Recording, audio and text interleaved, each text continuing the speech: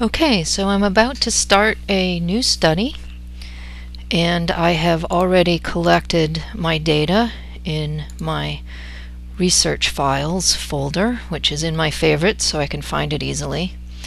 And I'm going to be working with these source files and study in HyperRESEARCH.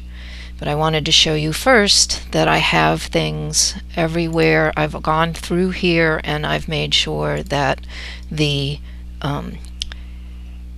documents are all easy to read, have the information on them that I need. With these I included the date in the name, and again I know where everything is, I can find it easily, and now I'm ready to begin work in HyperRESEARCH. So I launch HyperRESEARCH. I'm going to create a new HyperRESEARCH study. If I'd been working with other studies recently, they would be listed here and with quick links to open them in HyperRESEARCH. We also have information here on HyperRESEARCH Help and also links to our tutorials and other online resources. But here I go, I create a new study. Now to jumpstart this study, I'm going to do a couple of things that get data into it quickly. When you start a study, you have an untitled study window. The study window is what keeps track of your cases, which I'll talk about in a moment, and also any codes that have been applied to date on the currently shown case. It also includes information about whether you want to view sources or annotations, and it gives you access to filtering cases and codes when you want to look at subsets of your information. So currently I don't have any cases except the untitled one, and I'm not going to worry about that for now. I haven't quite decided how to organize my data yet. I'm going to do some exploration using HyperRESEARCH to help me make decisions like that. So the first thing I'm going to do is go ahead and add source material, because without source material I don't have a very good study. So I'm going to add new sources from folder. Again, my files are in my research files. It happens to be this information that I'm looking for.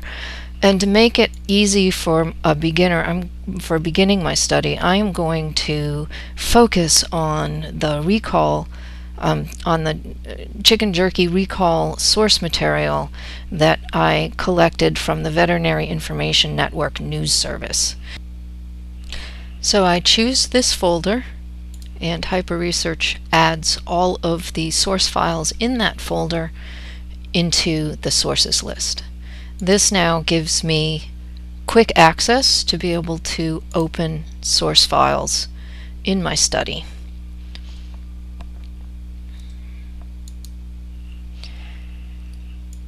So now I can review it by reading it here.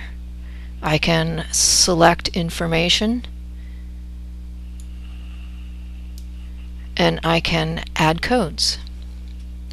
I'm going to close the sources list so it's not cluttering my desktop.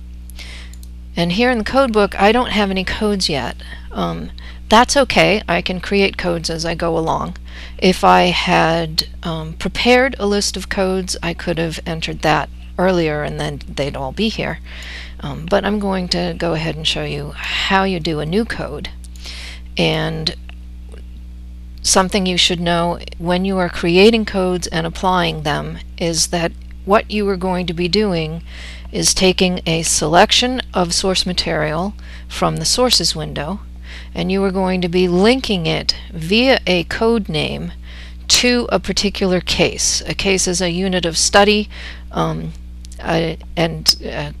I'll talk about that a bit later, but it's going to be represent different things depending on what the focus of your research is and the methodology you're using.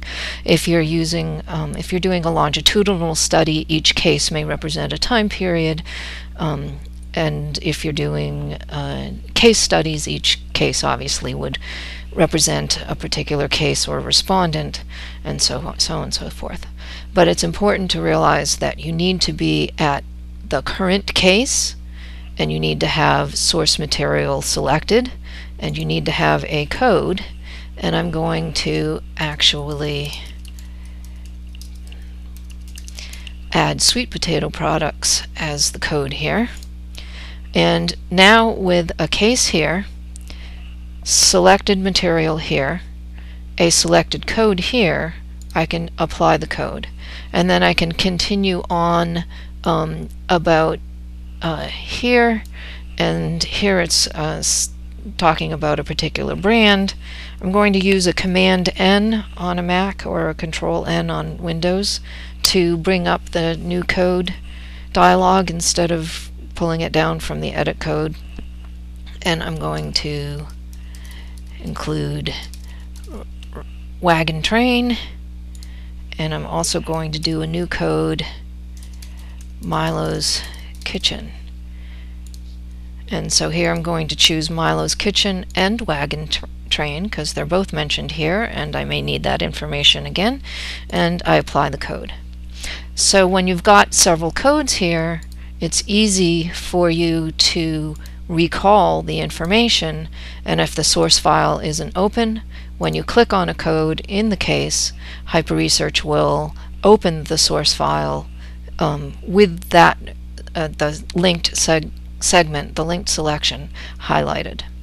But I was talking about how to jumpstart your study, so I'm going to show you something else you can do, and that is take a word counter tool and take a gander at what information is in your source files, especially the text. This is text-only source files, Word documents, rich text format documents, etc.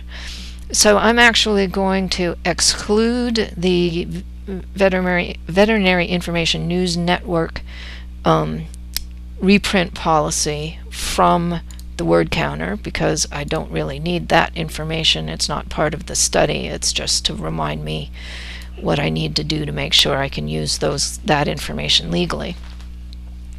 And so we have a list view here where it talks about it shows how many times the word pet has appeared in these source files and things like that. So I'm going to go to the cloud view and look here, and we know that pet is actually going to come up a lot because it's a pet food study that I'm doing, pet food recall study.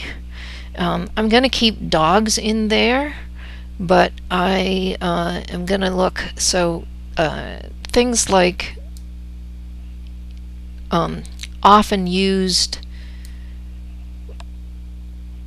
information, often used words that you might not need, you can just exclude from the word counter, as I'm doing here. And you can also look at things like this. Now you can see that even with more information in here, jerky treats and FDA, we can exclude food because we know it's pet food that I'm looking at. We can exclude that.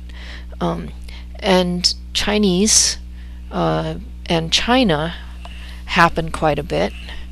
We can actually exclude VIN because I know I'm working with the information from the Veterinary Information Network. And